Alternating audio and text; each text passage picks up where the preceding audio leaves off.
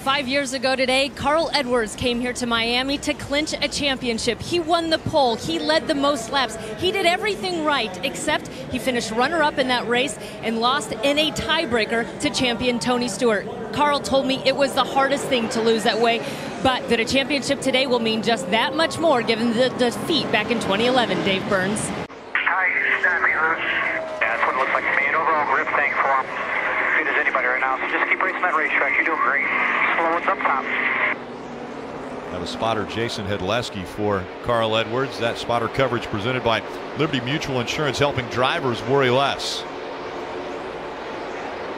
One of the things about these teams, and in particular with Jason Hedleski and Carl Edwards, Jason Hedleski was a racer himself. Used to race quite a bit.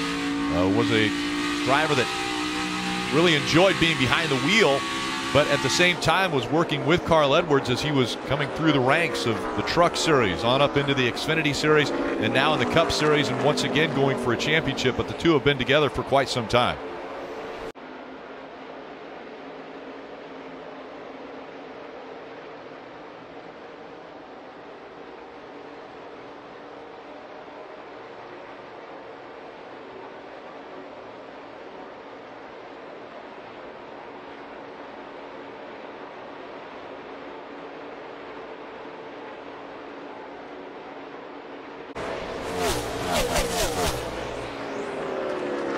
Kyle Larson back out front. Carl Edwards running in the second spot. He's 2 seconds behind him on the track. Yeah, we were watching the 42 had problem on their pit, but the 19 I thought was going to beat them off pit road, but they didn't. Watch the right rear. Can't get the right rear tire off. Takes a while to get it on. That little bit of slow exchange, the door was open to get in front of Kyle Larson, but they made a mistake at the same time Kyle Larson and his team made. Yeah, the difference I see, though, is I think that's a small mistake. I feel of the championship for the 19 has the strongest pit crew. The pit crew won him Darlington. Really, the pit crew won him Texas. That's where the pass for the win happened. The 19 got a little bit of reps yesterday, winning the championship with Daniel Suarez, so a little hiccup there, but I still think that's the strongest crew on pit road. Kyle Busch, Jimmy Johnson, they've both been chasing after the 19 of Carl Edwards. He's on the other side of the spectrum. He hasn't made some big changes. This is what they had to say on the radio. You having fun, Dave? I'm having a blast, man. You having fun? Yes. Really cool race on the 4 and the 42 there. That's a good time.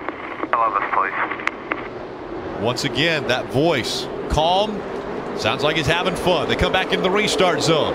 Green flag back in the air. They had 2 problems on pit road. Great shot overhead. Watch the right rear. Takes him a little while, get the tire off. His tire's slow coming off. They get the right rear on. You can see the right rear is slow around the left side of the car, but now watch the left front. Yeah, so there was a few tenths of a second beat over there. Well, now the front should be ahead, but see, slow taking the left front off. That's what happens when you have a little issue on the right and a little issue on the left. They add up to over a second. You know, right before this race, Kyle Busch brought it up. No one asked him about it. He just brought it up and said, hey, I remember what happened in Richmond, and if I'm behind Carl Edwards, I know what I can do because Carl did it to me. So right now it's reversed. You know, Carl Edwards has first got to get by Kyle Busch. See Carl right against that wall. Well, you mentioned earlier in the race how Carl was leaving those last few feet to the wall. Now's the time to use every bit of real estate. If there's an advantage to run higher, he needs to do it. The risk is if it pulls you into the wall, you can damage it and give up a bunch of time. But with 28 to go, this is where the 19 actually looks to be better than the 18 as they go through traffic and they get to the bottom of the racetrack. Carl Edwards on the inside. Green flag back in the air. They're blocking. Good go down low. Carl Edwards into the wall. He got tagged by the 22. Big hits by the 19. And the caution comes back out again. That is exactly what we saw Joey Logano was going to try to do. Big fire of the 78. But that is what we thought was going to happen. Obviously, the wreck isn't what we thought. Martin Truex Jr. needs to get out of this race car.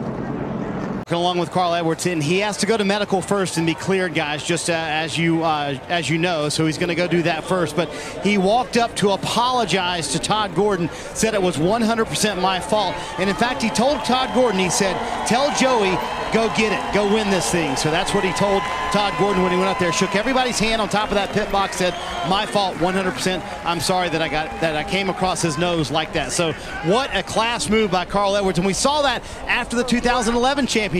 First guy to Tony Stewart's window, Carl Edwards. Tonight, a big wreck here. First guy up to apologize, Carl Edwards.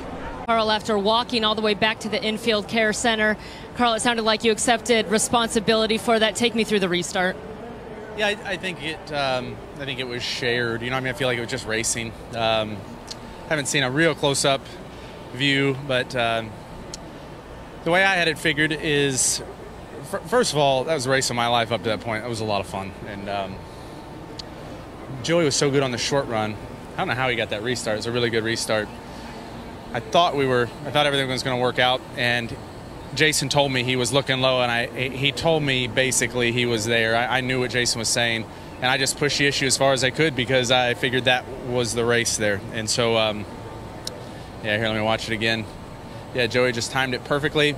He moved down. I thought I could feel him a little, and I just thought that that's probably a little optimistic, but I thought I'd clear him or force him to lift. I just thought I'd have just a little more time. But he drove down as far as a guy could be expected to drive down. And that's how it ended. I don't know what the caution was for.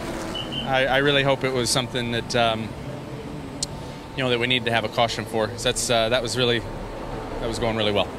Carl, we saw you walk over to the 22 pit box, shake their hands. It sounded like maybe there was an apology. Why was it important for you to go over to that team? Yeah, no apology. I just wanted to say, hey, that's just racing, and good luck to you guys. There's so much on the line. I want to make sure that, you know, I don't want anything extra to mess with Joey. He's done a good job, and they deserve to go have a good, fair race. I hope Kyle gets it. I just can't thank everybody enough, all of my fans, Eris, Toyota, Subway, everybody that came down here to support me. Comcast, Sport Clips, a little ashamed of my haircut. I need one, and I thought we had it. That was frustrating.